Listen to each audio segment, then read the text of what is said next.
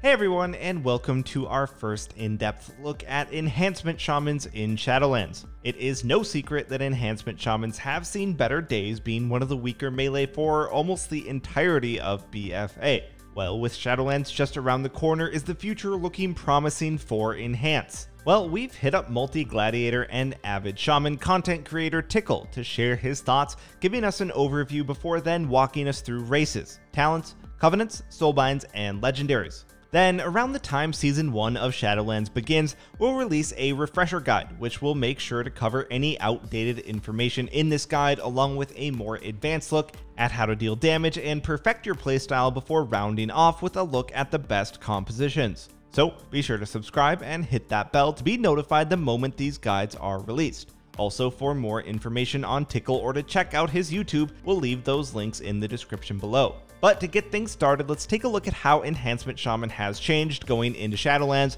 hopefully for the better. Well, Enhance has received a mini rework. Blizzard has reintroduced some old key abilities, including Flame Shock, Frost Shock, as well as Maelstrom weapon stacks instead of just a resource. These stacks are similar to how previous iterations of Enhance has played, reducing the cast speed and increasing the healing and damage of the buff spell by up to 100%, going up by 20% per stack, capping off at 10. Windfury Totem has also made a return, giving allies a 20% chance to proc another melee hit. This is particularly exciting for potential melee cleaves, think Turbo for instance. Now more than ever though, Enhance has truly taken the role of a melee ranged caster hybrid, having 3 melee abilities which are Storm Strike, Lava Lash, and Crash Lightning, and 4 ranged abilities, Lightning Bolt, Chain Lightning, Frost Shock, and Flame Shock. There have also been very significant talent changes, and there are a lot of different options which we'll get into a little later on in the video. So what does this mean for the playstyle of the spec as a whole? Well, Enhancement's main damage still focuses primarily on Storm Strike, combined with Ascendance and the PvP talent Shamanism in order to deal insane burst in small windows. This has only been improved upon with the addition of Covenant abilities and legendary items, which further provide the instant burst damage that Enhancement is capable of. But for the most part, you can expect high burst damage, good team utility, but sadly very weak self-defensives. Alright, so overall, how is Enhancement shaping up? Well, first let's take a look at the good stuff. Shaman has fantastic utility. Windfury, a short interrupt, grounding, bloodlust for your team, great off heals, earth shield paired up with incredibly strong damage. There's a lot going for the spec there. But sadly, Enhancement's biggest drawback has always been their inability to survive in arena, and this hasn't been approved upon with any buffs or nerfs directly, which leaves them basically at the state they were in BFA. Nobody complained about Enhancement's damage. In fact, it was still good. The reason you didn't see any was that they simply are way too easy to kill, with only one defensive not usable inside of stuns and the need to be in melee range most of the time. It just makes Shaman susceptibly weak to almost all compositions. Although with that in mind, the potential to pick up Restoration Legendaries and defensive Conduits later into the expansion means that Enhancement has the potential to improve slightly on their survivability at the cost of damage. But for now, we're not expecting Enhance to climb that much farther up our melee tier list. This leads us to believe Enhancement Shamans need some buffs defensively, ideally some additional defensive cooldown. For instance, Ferals got Barkskin, as well as keeping their survival instincts. Also, having your off-healing dependent on Maelstrom weapon stacks means it's a very large trade-off to do so, which will cost you a lot of damage. Enhancement weapon imbues are also still incredibly lackluster and don't bring the feeling of the strong procs that we've seen in previous expansions. Primarily though, what every Enhanced Shaman wants is some form of a buff to their defensive capabilities. Alright, with that overview out of the way, let's now take a look at how to set up your own Enhancement Shaman ready for the new expansion, starting off with which race to pick. If you're on the Horde side, there is one clear winner, and that's of course still going to be Orc. The stun reduction from hardiness paired up with the racial blood fury for your burst windows is just unrivaled. If you're on the Alliance side, our recommended pick is going to be Dark Iron Dwarf. This is for the racial Fireblood, giving you the ability to turn the tides, removing all bleeds and poisons or magical effects to gain a damage buff. Alternatively, if you're a little lazy and haven't unlocked Dark Iron Dwarfs, or just prefer the more defensive option, then Standard Dwarves offer the same racial, but instead of providing damage, it will reduce physical damage by 10%. The big drawback here is that it is only physical damage being reduced, so you're not going to get much value in some matchups. Anyway, if you're enjoying the video so far, a sub to the channel would be phenomenal. Alright, next up, let's go over each of your talents and discuss which your best ones are and why that's the case. Well, on the first row, the first pick is going to be Elemental Blast. This does some decent damage as well as providing you a boost to crit, haste, or mastery. Compared to the other options, this just provides the largest increase to your burst damage. Dropping down a row, the recommended pick is Storm Flurry. Storm Strike is going to be a large amount of your overall damage. With this talent potentially giving you multiple procs in conjunction, it will make it the preferred talent on this tier. On the level 30 row, the best pick is going to be Earth Shield. This is a great option for self-survivability and even for your teammates. Earth Shield does decent initial healing and also increases the healing you do to its target by 10%.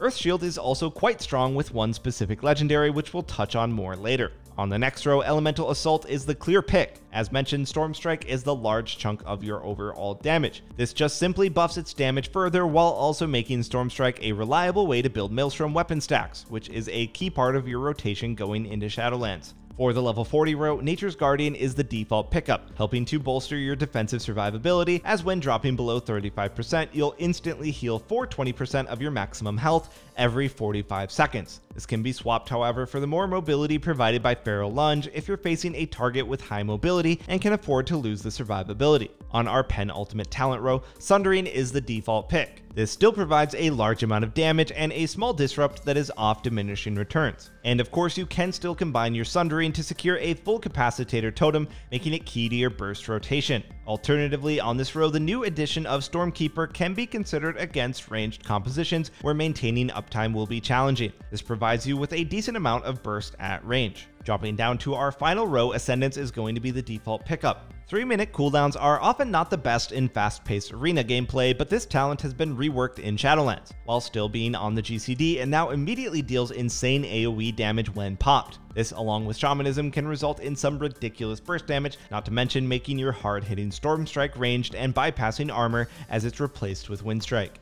With your standard talents out of the way, let's take a look at what PvP talents you should pick up. First of all, Shamanism is a great talent. Whenever the enemy team is unable to reliably purge it, this simply gives yourself and an allied team member the Bloodlust or Heroism effect, increasing your haste by 20%. This can result in some ridiculous burst and is a great CD to use during setups. The only time you'll want to sacrifice this is when facing a mage, as they're able to spell steal the buff. Then for your second PvP talent, you'll want Grounding Totem. This is a must-have unless the enemy team literally has no magic debuffs at all, and even then you can still gain value from things like Covenant abilities or trinkets. This is just a great addition to your overall utility and something you'll rarely want to be without. For your third default pick, Swelling Waves is again great for when you're going to be focused. This works well with specific conduits, increasing the healing of your healing surge. How this works is simply duplicating your surge, healing you for 50% of the healing 3 seconds later. You'll find yourself often using Maelstrom to heal yourself as a means to survive, and this will help aid with one of Shaman's biggest weaknesses. As for alternatives, Ethereal Form can be useful, especially in the current beta state, since there are tons of comps focusing solely around physical damage, things like Sub-Rogues, Warriors, Windwalkers, and even Marksman Hunters. This makes the immunity incredibly strong, so consider swapping Ethereal Form for either Grounding or Swelling Waves. Alternatively, Thunder Charge can be a niche option to reduce the cooldown of your own and teammates' offensive or defensive cooldowns. This is particularly useful to throw off enemy CD trackers and can be great in certain compositions like Enhancement Rogue or Beastcleave, giving you important CDs back a lot faster. This can be considered when you're able to drop either Grounding or Swelling Waves. Then the last option to consider is Ride the Lightning. This provides a large boost to your overall pad damage, especially if the enemy team has large amounts of pets like Death Knights, Warlocks, or Hunters. The drawback of this ability is that it can break CC and it's relatively useless during your burst window, but if you're simply looking to maximize consistent damage, then this is a good choice. Alright, so we've hit max level, we've got the right talents. What's next? Well, if you've been around since Legion, you'll be familiar with the term Borrowed Power, which is set to continue into Shadowlands. You'll need to start by choosing the best Covenant for your class, which will give you access to 2 abilities among a whole host of other perks that we'll cover after this section. Currently, we're recommending the Venthyr as the best overall Covenant for enhancement shamans. The main reason for this is the Venthyr ability Chain Harvest. This works incredibly well, especially for enhancement shamans, as it scales with Maelstrom weapon stacks, doing a ton of damage offensively as well as healing. Picking up the Venthyr also gives you access to their Covenant ability Door of Shadows, which gives you another gap closer which can even be utilized on Z-axis maps. This is great for a spec with such limited mobility. Alright, now that we've sided with the Venthyr, it's time to choose a Soulbind. Soulbinds are essentially skill trees that you progress through as you journey through Shadowlands, providing mostly passive bonuses. There are 3 Soulbinds available to Venthyr. There's Theotar, the Mad Duke, Nagia the Mistblade, and General Draven.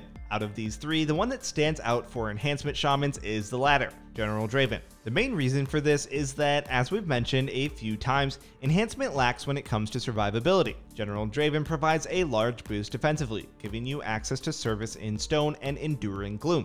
Most importantly is the final ability, Service in Stone. This reduces the damage you take below 40% health by 10%. This combined with certain legendaries and conduits can bolster your defense by a ton.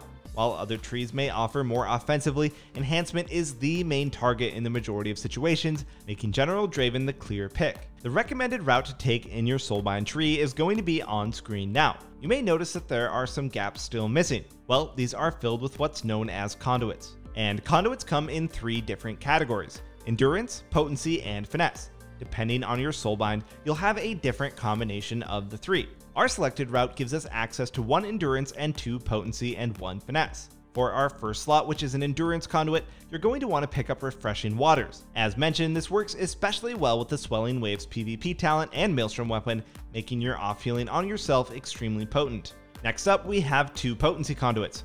For our first, we recommend Focused Lightning. This increases the damage or healing from your Maelstrom weapon stacks. This provides increased damage for Chain Harvest, Lightning Bolt, Elemental Blast, or even additional healing for Healing Surge. Overall, it's a very strong conduit. Then, while our next choice is a little odd, trust us, it's well worth it. We recommend picking up the Resto Potency Conduit Swirling Currents, as Enhance now has Healing Stream Totem on a 30-second CD. This gets a ton of value with how often you're going to be looking to heal with Healing Surges. And remember, we've got Focus Lightning, Swelling Waves, and Refreshing Waters all also buffing our Healing Surges. So it's just a modifier on top of a modifier, making Healing Surge incredibly potent and making up for the lack of survivability. Then our last slot is going to be a Finesse Conduit. These focus more around mobility and utility, and our recommended choice for this is going to be Thunderous Paws. This increases your movement speed in Ghost Wolf by an additional 10% for the first 3 seconds. This simply provides some additional mobility to a spec which severely lacks it. This leaves our completed Soulbind tree looking like so.